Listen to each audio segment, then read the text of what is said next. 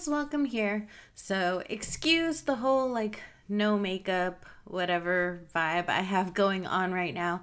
I'm not really feeling very well, but I didn't want to not say what I had to say, and I also didn't want to forget because that can happen. Um, I've been running across this a lot lately, and people ask me a lot, um, what happened to you? What happened to you? What's wrong with you? Why you like that?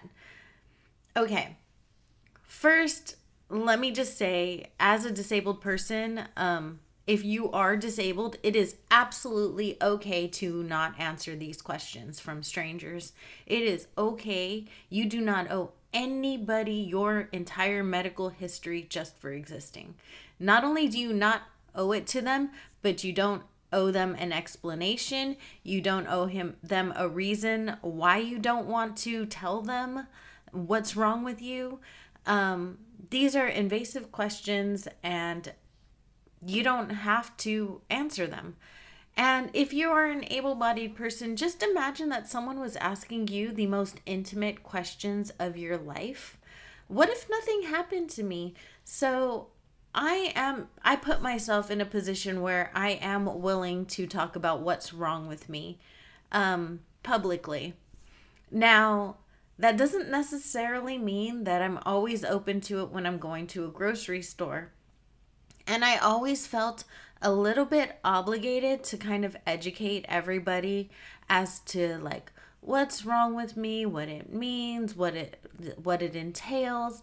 Honestly, nobody really cares. The bottom line is they don't actually care if it's not a seriously huge traumatic answer, or if it's not something inspirational to make them feel good about themselves, because people only are really asking so that they can feel good about themselves somehow.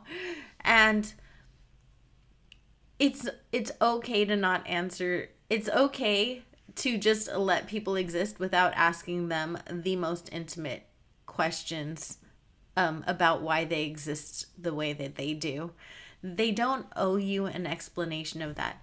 Now, if you have been friends with somebody for a very long time who is in a wheelchair, or any amount of time where they feel comfortable, after a while, they'll probably tell you anyway, or you'll probably find out through casual conversation, because most disabled people, our lives revolve around our disabilities. So we do actually let people into what is really wrong after a while.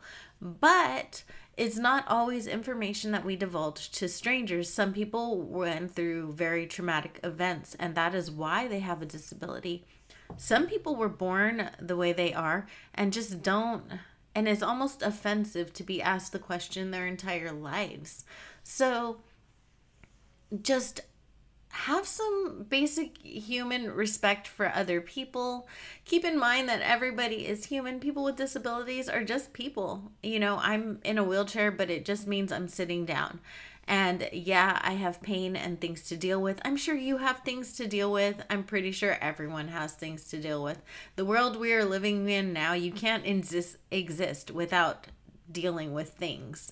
And I respect the privacy of others and try not to ask invasive questions of strangers on the street, and I expect the same in return. It's not too much to ask, so if you ever wondered what a disabled person's existence meant or why they're the way they are, just keep in mind, it's really none of your business.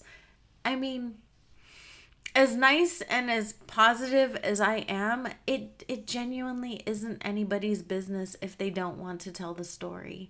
So allow people to tell their stories at their pace and at their comfort, without maybe walking up to strangers and being like, "You in a wheelchair? How you have 7 kids? What's wrong with you?" It's not a good look. So let's just avoid it. The world will be a much better place. We don't need to share every detail of our entire medical history to justify you believing our disability. As always, I thank you for being here. I thank you for taking a few minutes of your time and spending them here with me. I hope everyone is having an absolutely amazing day.